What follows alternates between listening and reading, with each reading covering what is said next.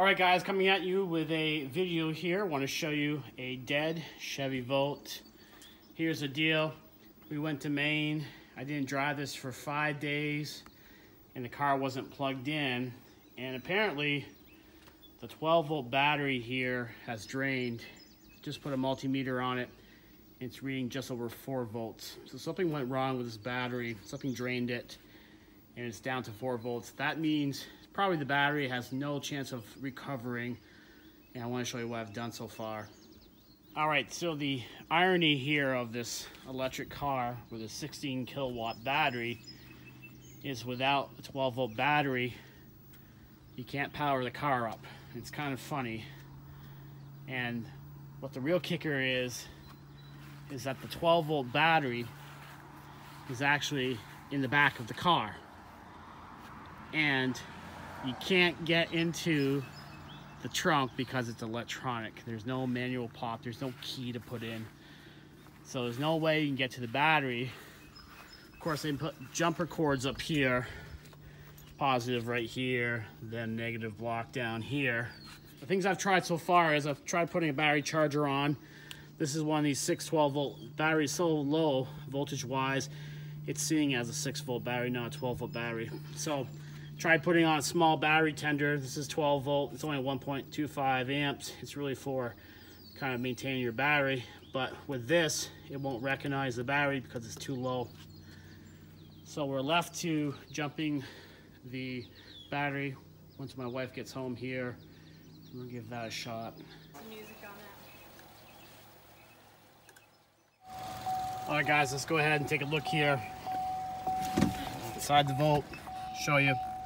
So this is new. This blue screen in the background looks like I think it's a warning screen. Shows you there's a problem here. I did get the trunk open, so that's a good thing. And it says service battery charging system. Yeah, no kidding, right?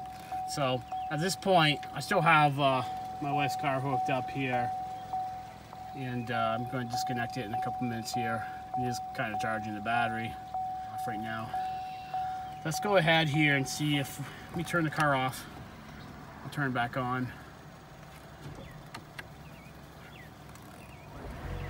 Okay, now the engine has turned on, so that's a really good thing here.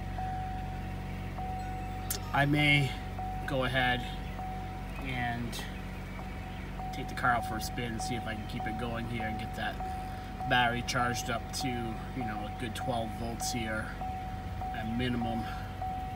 Get this thing off to the dealer, or I may just change the battery myself. We'll see here. Now I got the trunk open. It's not a very big battery. Let's go take a look at it.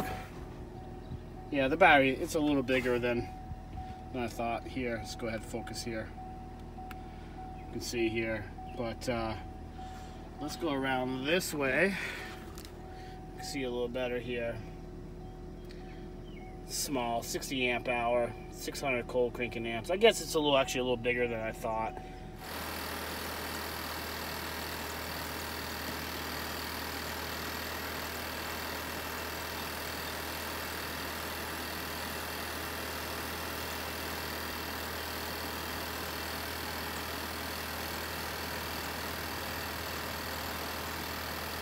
All right, guys, just got back from a short ride here. Computer is running. You can see the car is charging here. Also check the 12 volt side with my multimeter. I'm getting 13.72 volts. I do believe when you plug in the car, it also charges the 12 volt side. If that's not the case, I'll check later tonight, check the voltage of the 12 volt side. I'll put my 12 volt charger on. Now I have a good 12, 13 volts. I can use the charger. It's going to work right.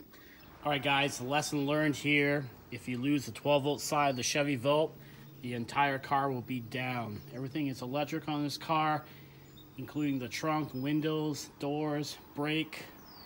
So just make sure you have some kind of booster cable, some kind of car starting system for your battery, to charge the battery, to jump the battery, especially if it's at super low voltage, be able to bring that battery up and then charge it. All right, guys, going to end the video right here. Hopefully this video was helpful for you, especially if you're having issues with your 12 volt battery in the Chevy Volt. Thanks for watching, guys. You know what to do. Like, subscribe, leave a comment, share, and we'll catch you next time.